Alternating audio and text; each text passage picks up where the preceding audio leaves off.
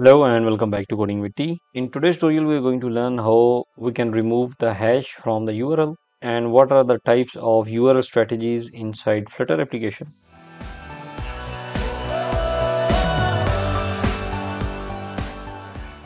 So we are creating Flutter e-commerce admin panel, or we are learning the Flutter web using admin panel series. We have already created or covered the section 1 in which we completed all of these videos, and now we are inside section 2 in which we in the previous tutorial learn in depth about the getX, and in the previous tutorial we learn the routing and navigation in Flutter, the basics of routing. We did the practical, we learn how to pass the data in the URLs, but meanwhile at that time in the URL we can see a hash right over there. So to remove that hash we have to implement the path-based strategies. If you are already following our e-commerce admin panel series, or if you already followed e-commerce app tutorial or the app series which is already published on YouTube, now to follow the upcoming videos of e-commerce admin panel, make sure to subscribe so that you can watch all the videos.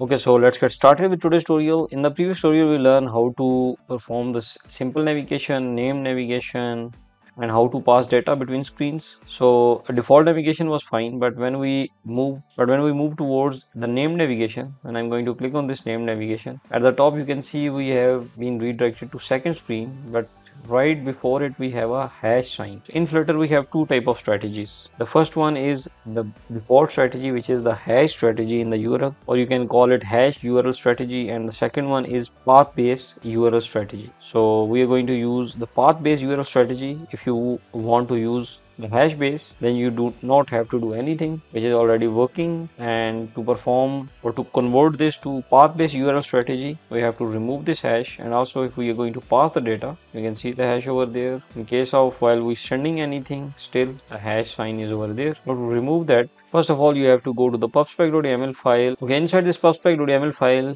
you have to go to the dependencies, and inside we have to add a dependency which is this URL strategy package, which is 0.2.0. Make sure to use the latest version if it is any, but I don't think that any update is required in the URL strategy package. But once added, click on pubget, and if it is still not working, make sure to first clean the Flutter by running flutter clean, and then you can call the Flutter pubget. Okay, once added, let's head toward the main.dart, and inside you can see I have written comment remove hash sign from URL, or to implement the path based strategy. So we just have to call set path URL strategy, and that's it. Now we have to import a package. If you hover over this, you can see we have to import this library package colon URL strategy slash URL strategy dot dart.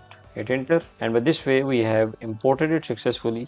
Now let's run this application, because our application is running. And now when we are going to click on this named navigation, hash should be removed, and you can see it is removed. By this way we can implement our path-based strategy. So using getX navigation, let's try to pass some data, and you can see the data has passed 1 2 3 4, but we cannot see anything. And also we pass the argument based data and parameter based data, and you can see everything is passed in the URL without a hash sign. So this is how we can implement this strategy. This was a simple tutorial but a very useful tutorial. So that's it for today's tutorial. I hope you learned something new, and for the upcoming videos make sure to subscribe. Link is in the description. Thank you for watching.